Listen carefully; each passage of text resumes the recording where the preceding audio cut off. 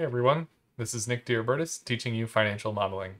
Today we're going to be solving the lab exercise on free cash flow calculation.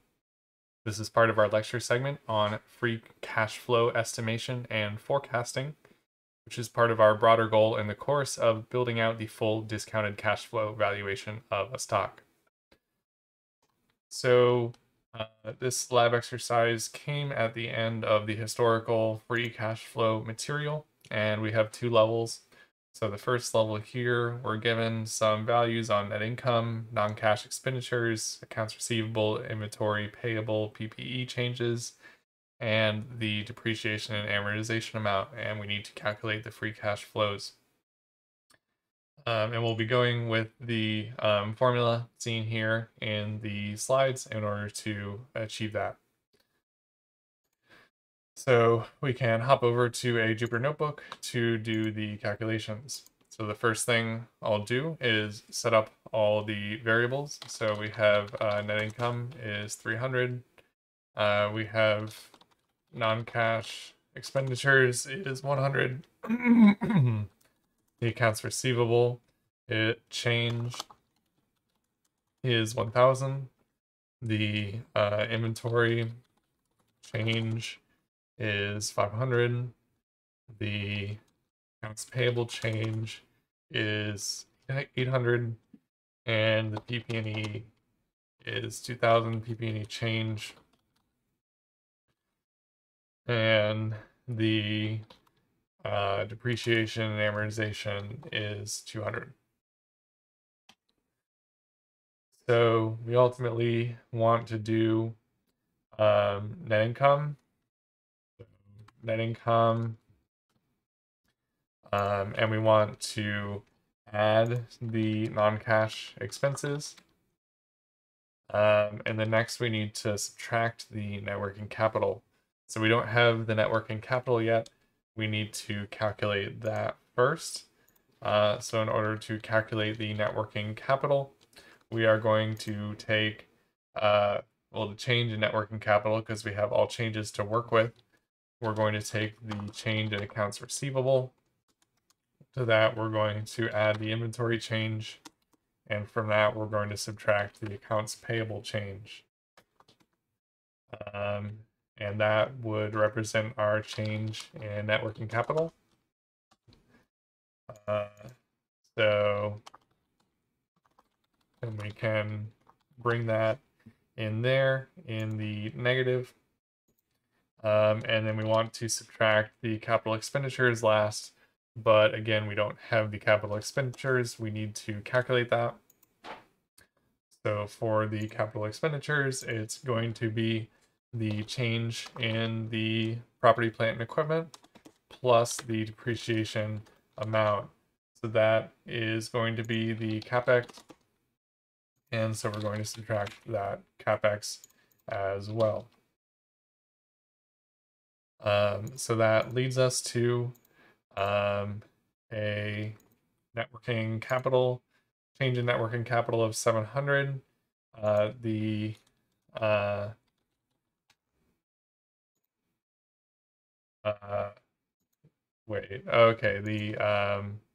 Looking back at the problem, the PP&E change is supposed to be 2000, not 200. So yeah, there we go. Now I'm able to match my solution.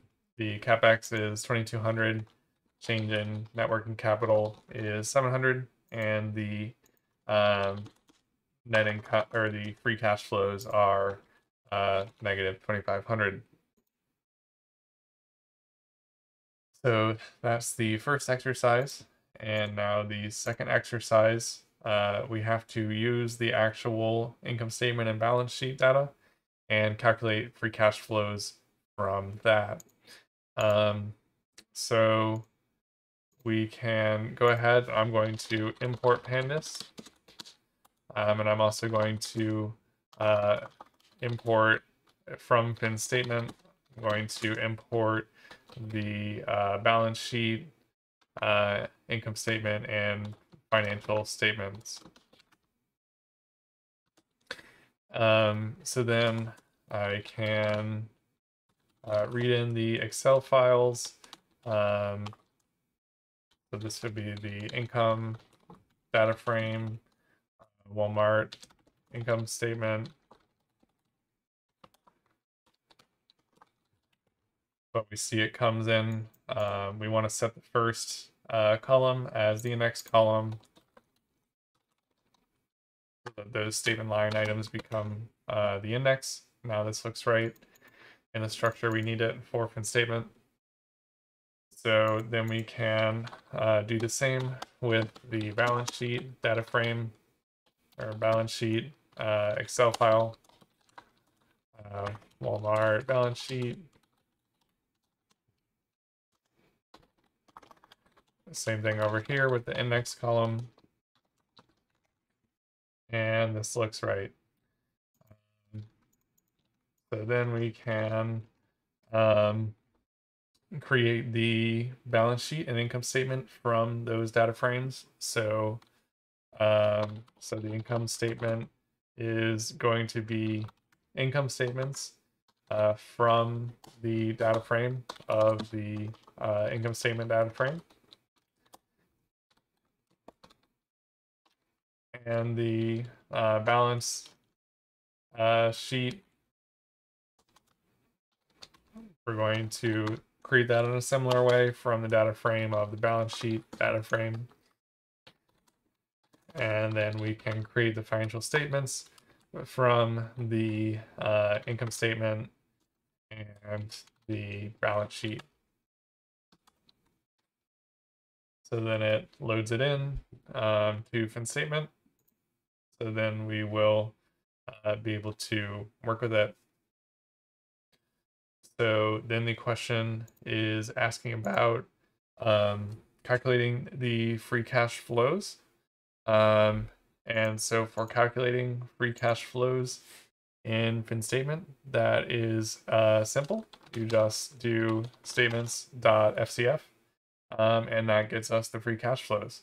And there we're done. We have it calculated for every period.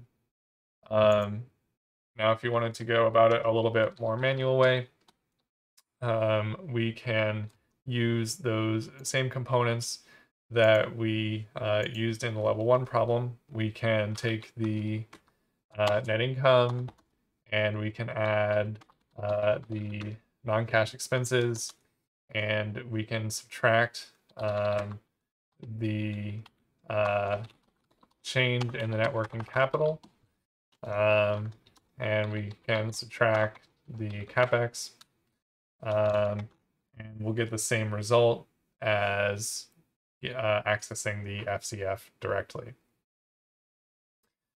So that covers both of these lab exercises on calculating free cash flows.